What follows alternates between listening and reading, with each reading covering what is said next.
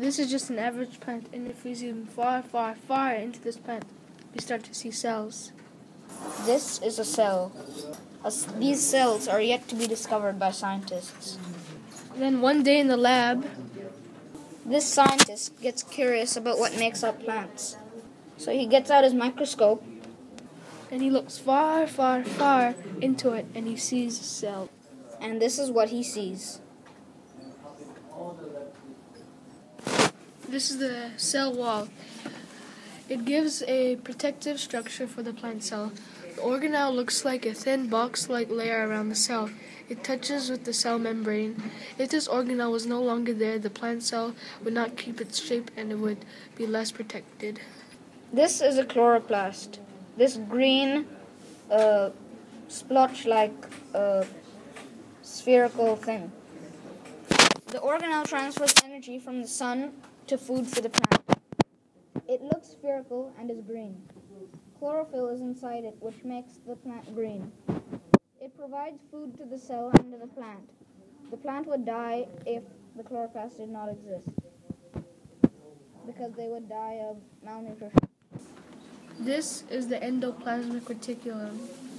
The organelle is important in transporting chemicals from one part of the cell to another. It looks like a bunch of lines surrounding the nucleus.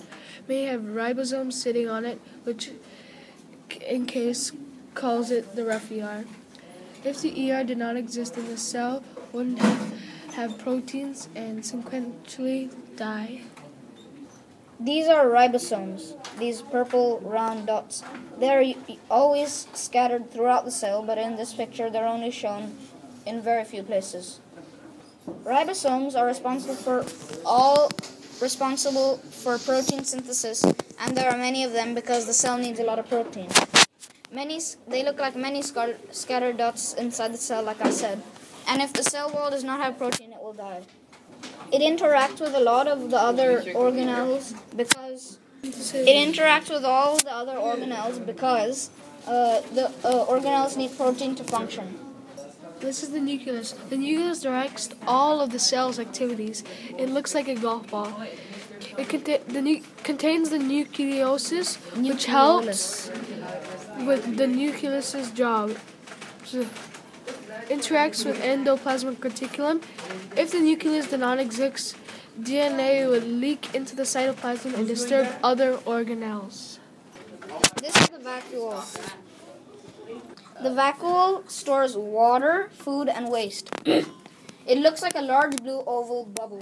It stores things that were made inside the cell, so it interacts with the endoplasmic reticulum. If it did not exist, then the nutrients would be not stored and the plant would die of, like malnutrition. This is the Golgi body. The Golgi body lets endoplasmic reticular products pass through it and sort of purify it. It looks like a bunch of curved lines stuck together. Three main parts of the cis Golgi, and the trans Golgi.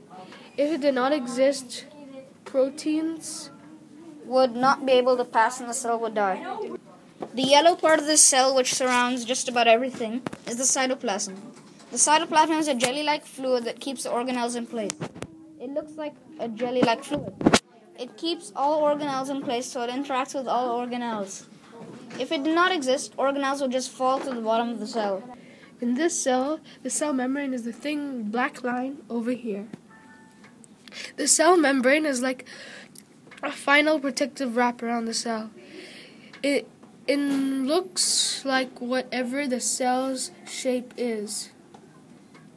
It touches the cell wall. If it did not exist, things could not come into or out of the cell. So this is what he saw inside the cell, far back into his microscope. He zoomed out again and tried to decide what he would use this information for. Medical technology and trying to contribute to make cures for diseases. Now you know a lot about the cell. Now you know a lot about the cell, so I hope you use this information wisely.